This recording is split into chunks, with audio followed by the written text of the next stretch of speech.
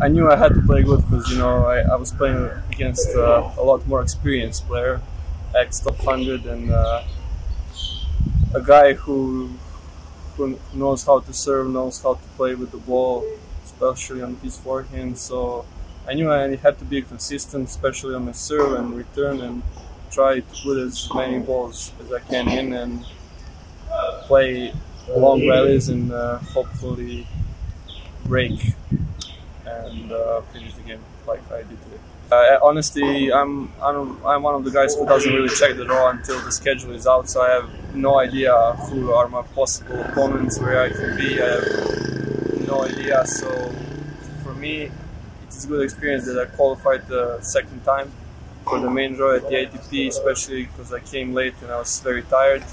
So far so good.